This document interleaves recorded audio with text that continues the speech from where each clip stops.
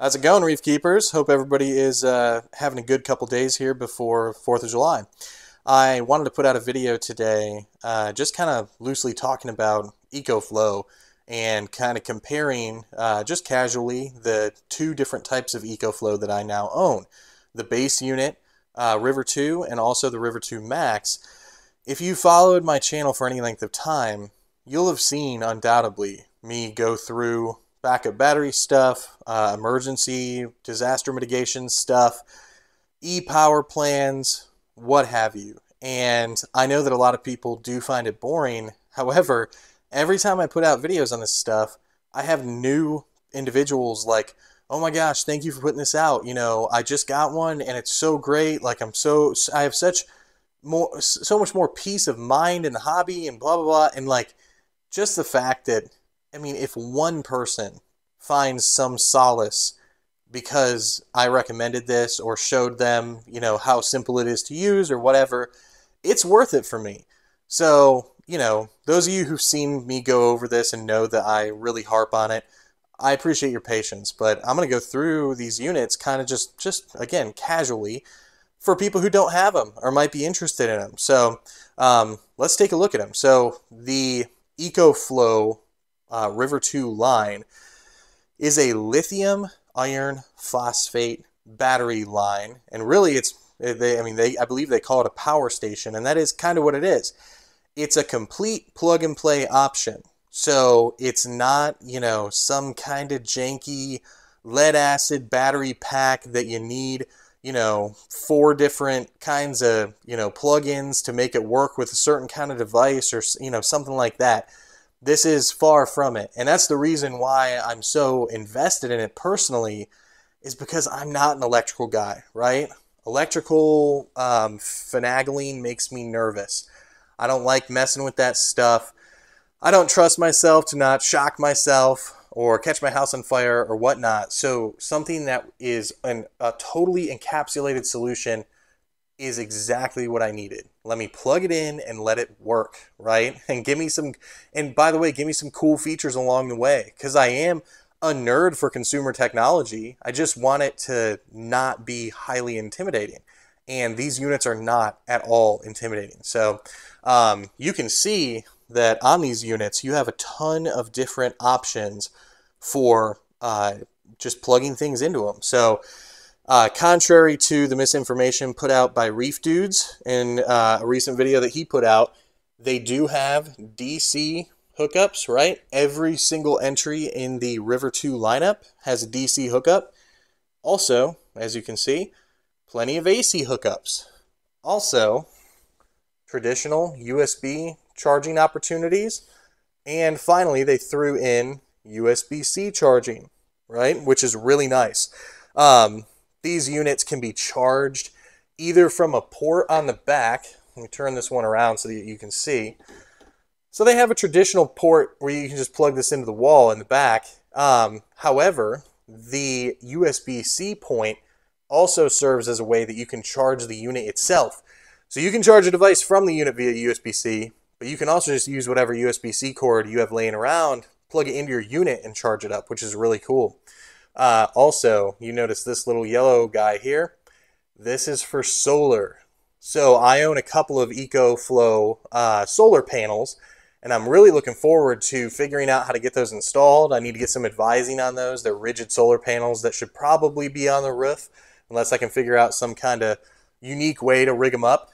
But yeah, you can connect these to solar and allow solar to intelligently charge them when solar is available, right? Pretty cool. Let's take a look at the sizing here. So, you know what? Yeah, let me go through the sizing, then I'll go through the pricing. 256 watt hours for the base unit. For the max, it is 512, and there's also a pro version that is 768 watt hours, right? And obviously the pro version has even more hookups on the front of it than the max unit does. Now, on eBay, certified refurbished, right? These go for, right now, during the 4th of July sale, $119 shipped, $299 shipped.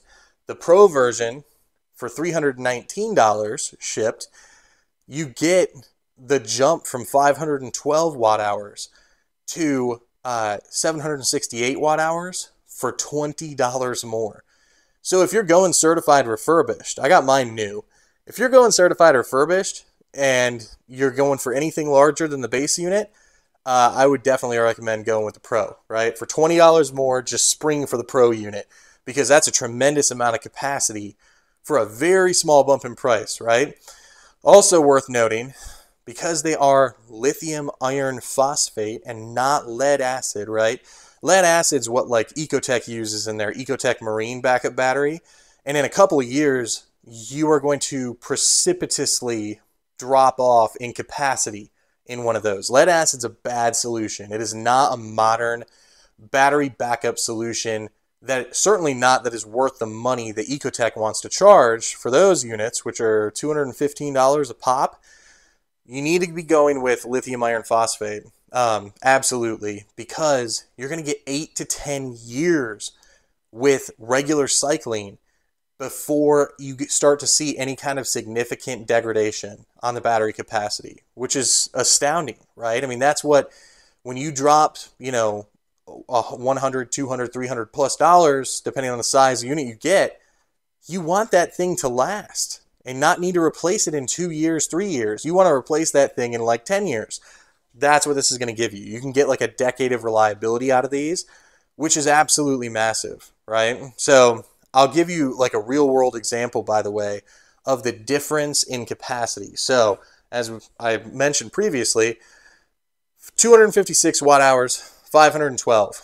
I was using this as my primary backup unit for this main tank right here, okay? I had a 5 watt Tunes Wavemaker plugged into it just to keep water moving in the display tank. It could run that for 14 hours. I believe, maybe 15, 16, 14, 15, 16, somewhere in there, which is good, right? I mean, you're going to get water flow on your corals in your main display for a while. However, I really wanted to keep the return pump moving. That's what I really wanted to keep moving. Had I plugged the return pump into this unit right here, into the base unit, it probably would have only lasted 5 or 6 hours, which, by the way, is way better than nothing. However, I was like, if I want to do this and feel comfortable and get 12 plus hours, more than half a day battery life out of my return pump, I'm going to have to size up. That's why I went with the Max unit the last time I saw it on sale.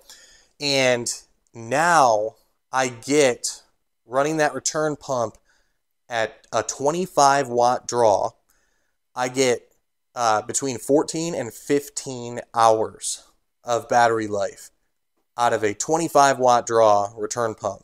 That's what's going on right here, right now. It's that plug, it goes to the return pump. That to me is peace of mind. That anything 12 hours and over, I mean, that's a lot of time for a power company to respond to an event that has knocked out power that's within reason. I mean, if you just experienced a hurricane or something, you know, horrible natural disaster, you have bigger concerns. You need to find a generator. But if it's run-of-the-mill stuff, like somebody knocked over a telephone pole because they were texting and driving or whatever, you know you're going to be covered pretty much every time this way. So to me, that's what people should shoot for. And to me, most reefers who are not like hyper advanced reefers with 200, 250, 300, 400 gallon tanks, people with tanks that are like 100 gallons and under, like this right here, right? But are still looking to move to the next level of peace of mind with their system. Something like the Max, totally a justified, more than justified, and wise purchase, right? And it is, again, a complete plug-and-play package, which is fantastic.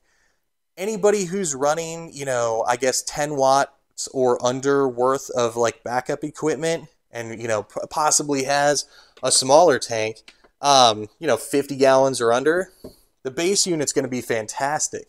And I think that probably comprises the majority of reefers. I think probably the majority of reefers have like a 50 gallon or under tank. There are not that many people who want to size way up from there, for sure. But by the way, even just running one 5-watt wave maker like I was, you're going to get over 12 hours with that base unit. And the certified refurbished pricing from the official eBay store is just fantastic. Now, if you wanted to get them new, by the way, they're still doing a 4th of July sale. I think this one's $168, and this is, what was it? $399, and then I think there's a coupon you can add on top of it.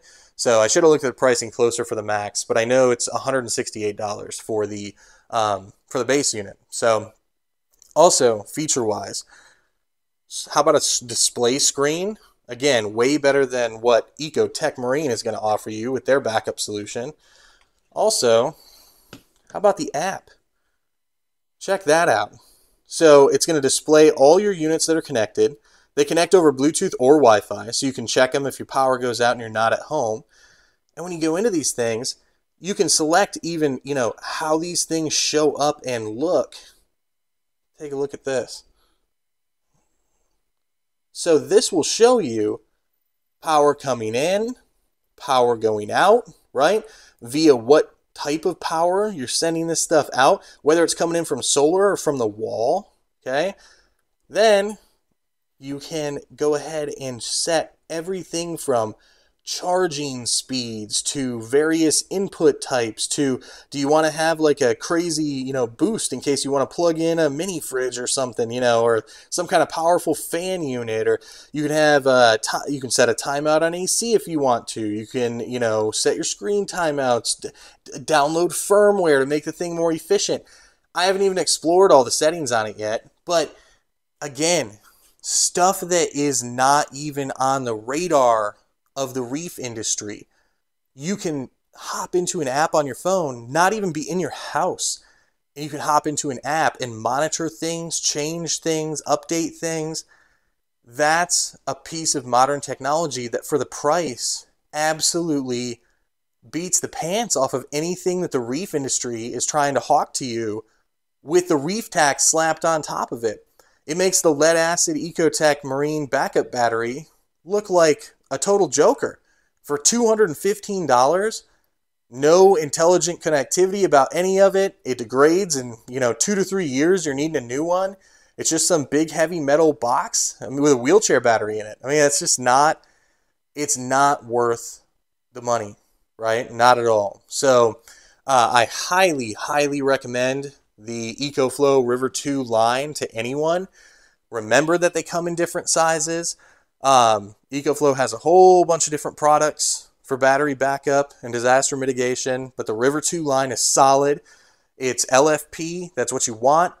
And also, don't forget, if you hear misinformation out there, like from Reef dudes about, oh, they don't, it doesn't have DC.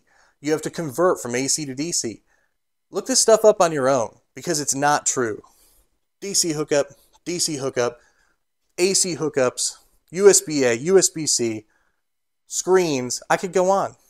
I highly recommend this line to the vast majority of Reef keepers. Anyone who's not like tremendously advanced level.